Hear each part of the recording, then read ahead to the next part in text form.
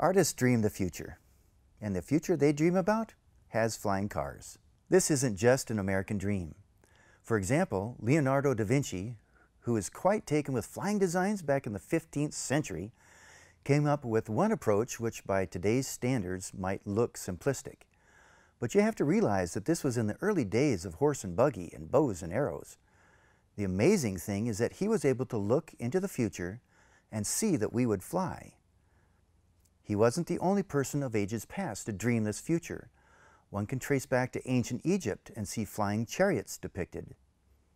No, this particular dream appears to have spanned the ages. Now, more recently, most of the movies about the future, Star Wars, Star Trek, Fifth Element, show the major transportation happening in the skies and very little on the ground. Perhaps the most famous show featuring flying cars was a 1950s cartoon comedy of a family in the future called The Jetsons. It is amazing to me to realize that all of that advanced technology dreamed up for the show has actually been produced, and we take it for granted today. Escalators, cell phones, talking computers, and of course a flying car. All were invented and put into production, except the flying car. That's next. But the takeaway is that the future society of the Jetsons traveled by air. This only makes sense as there's much more space for traffic above the ground than on the ground. In the sky, layers upon layers of traffic are possible, with no stop signs, no traffic lights, and no construction to slow you down. And you can travel in straight lines, which is the shortest distance between any 2 points, right? So, if the future of transportation is in the air, how do we get from where we are now, mostly ground traffic, to the future where most of the traffic is in the air? That's the first question I asked before I decided to develop a flying car. Now, everything has a starting point, a middle, and an end. This could be said of almost anything in this universe, including stories, a building, or life itself. In the case of flying cars, there are vehicles that could be used at the start of this great change in transportation. There are vehicles that are likely to be useful in the middle of this changeover to airborne travel. And there are vehicles that will definitely be huge up to the end of the need for transportation of this kind. I believe we will start with something that would both drive and fly, like our vehicle, the Switchblade. Something that could use our existing infrastructure of roads and airports. Something that you could do now. This seems to be a reasonable first step or a starting point. Now, a lot of you have undoubtedly seen the articles and news about vertical takeoff and landing, or VTOL, air taxis. The different varieties of VTOLs could form the middle phase of this transition, which would stretch out over time as there are decades needed to establish the infrastructure required to allow that form of transportation to become useful. You can see why, as with the VTOL, you have to land where you want to go. And currently there's no places to land safely at grocery stores, hotels, the dentist's office, or even any neighborhoods. I see that the driving and flying cars will continue throughout much of this middle step of the VTOL until there are enough landing places to tip the scale in the VTOL direction, at which point it's likely that the large majority of vehicles would then be of the VTOL type. Now, there's another category of vehicles that will take over once someone invents anti-gravity technology. I know what you're thinking, but remember, artists dream the future, and this is what they see. At that point, whenever that happens, we can remove the propellers and noise from the equation. Then it's game over. Who would not want to be whizzing around in their own space-age hover car, right? That would be the foreseeable endgame and high point of the conversion of transportation into the skies. Well, what is this future transportation system going to look like? If you're going to predict future transportation, how would it operate? For one, it would have to be as easy or easier than driving a car. One would likely step inside the vehicle, punch in a destination, and say, "Engage," or something like that if you're a Star Trek fan. The computer would take you on the quickest and safest route to your destination. Does this mean the end of being able to drive or pilot your own vehicle? I definitely hope not. I love to drive, and flying my own aircraft is a dream in itself. What it does mean is that air traffic control, ATC, will need an upgrade to handle this new traffic. Right now, human ATC staff manage the thousands of flights daily across the U.S., and that system works well. If we begin to take advantage of this new form of transportation and the air traffic volume goes ballistic in numbers, then we will probably need to project highways in the sky, little boxes that you would help fly through to keep you safe, and assigned by computers who monitor traffic volumes and destinations being requested. This could handle roughly 90% of routine traffic, leaving human controllers to handle the remaining 10% as exceptions. There will always be that time when you forget to turn off the stove, or you left your phone behind, or some other catastrophic event, right? And a human would likely guide you out of the planned route and onto a return route in order to handle changes of plans. So bringing it back to the present, the short to middle game in this newly created future would be handled by flying cars, something that drives and flies. Now, who could benefit from this? Well, let's look at some stats for the U.S. There are over 2.5 million mega commuters driving 2 hours each way to work. And yes, many of these are not commuting right now due to the pandemic, but that too shall pass. There are also 18 million regional leisure and business travelers, each year driving 10 hours each way on their average trip. They could save 65% of their travel time using a flying car. For the business world, that adds up to $90 billion just in the cost of hourly wages lost in travel. So it isn't hard to imagine why the business world could benefit. How about you?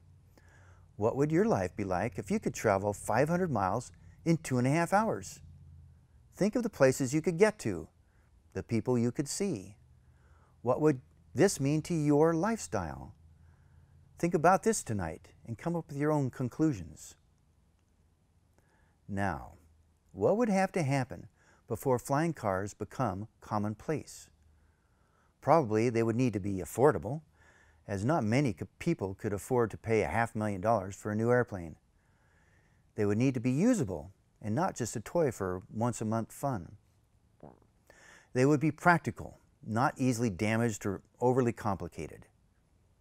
It would have to be safe, safe to drive, safe to fly, and a parachute for the whole vehicle might not be a bad idea. Finally, they would have to be fun. Pleasurable things are embraced. Painful things are usually shunned. You don't find many people planning a vacation and thinking how wonderful it would be to spend it being stuck in traffic just to get there, arriving exhausted and stressed. I can't wait for it. And then having to repeat that on the way home. Wouldn't it be wonderful if the trip somewhere was just as pleasurable as the destination? These were the goals we set and met with the Switchblade flying sports car. So how does the Switchblade fit in? Well, you store it in your garage, ready to take you on your next adventure. It operates using existing infrastructure, roads and airports that are already there. Little known fact, most people in the U.S.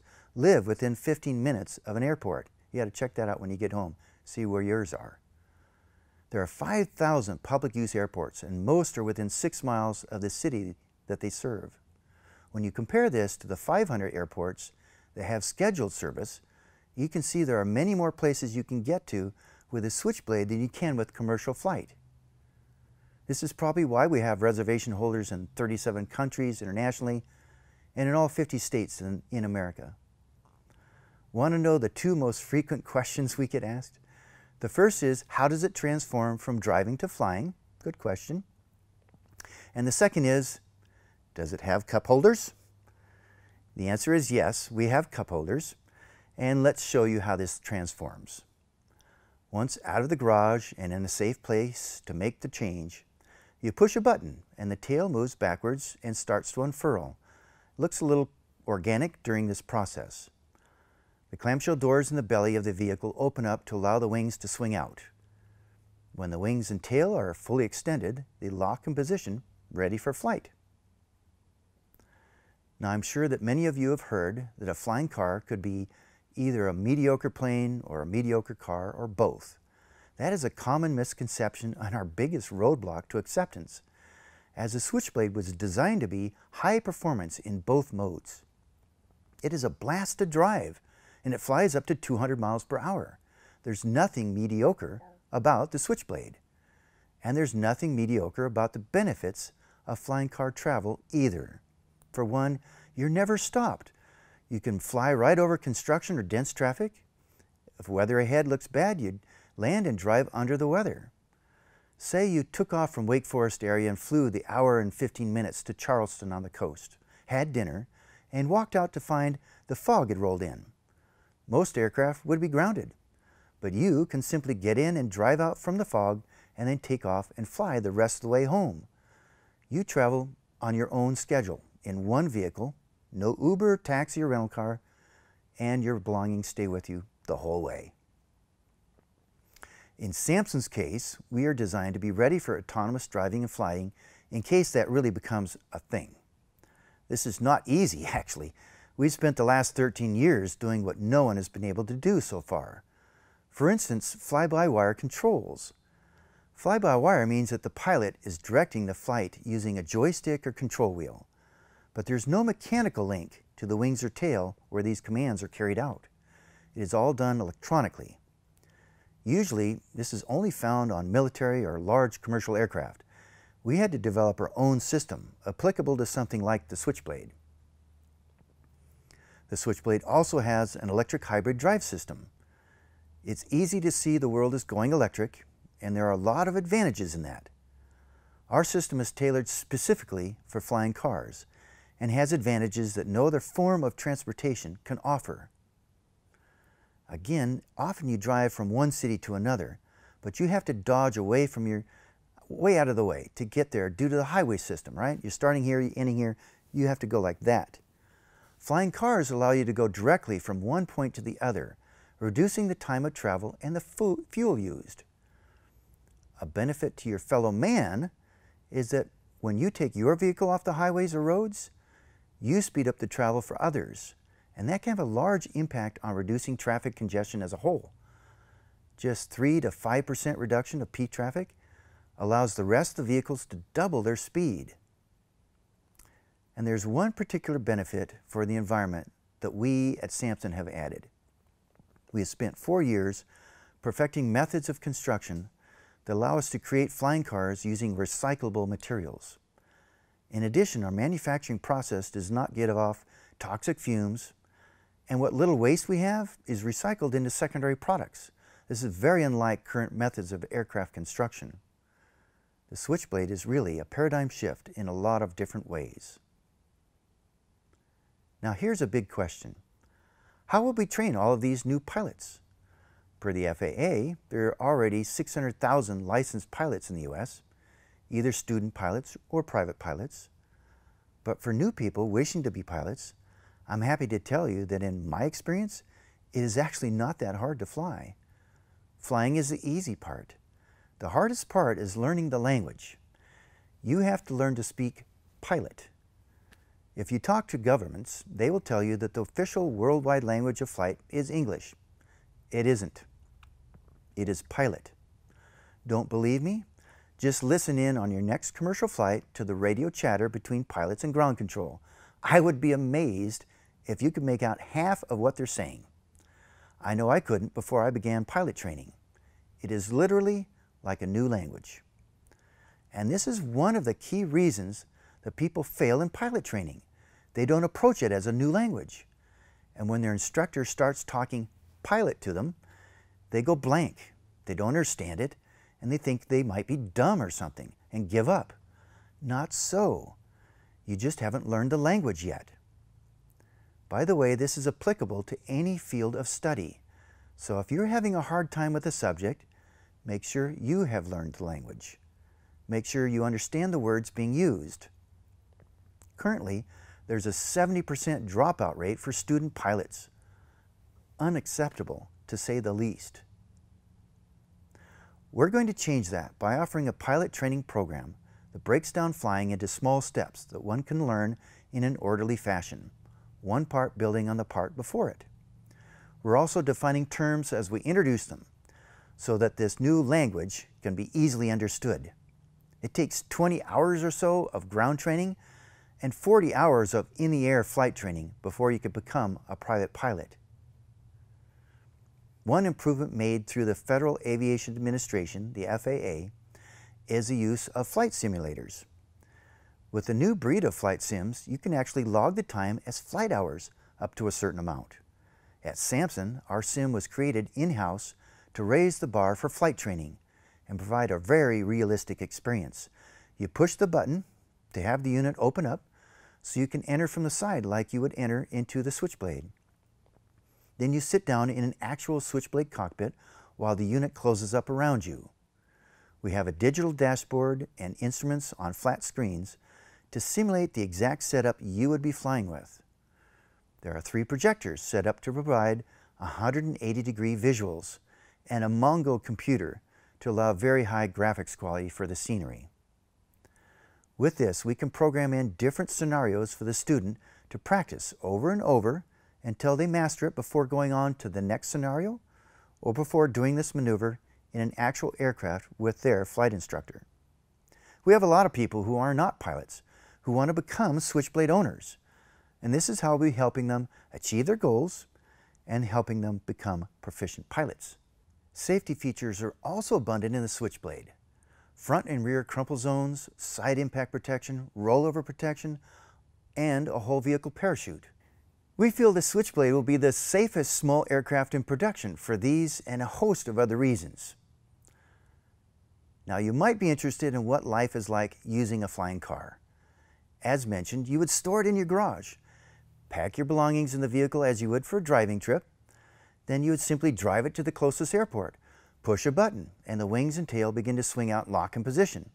You'd then take off and fly towards the airport closest to your destination. The views along the way may astound you.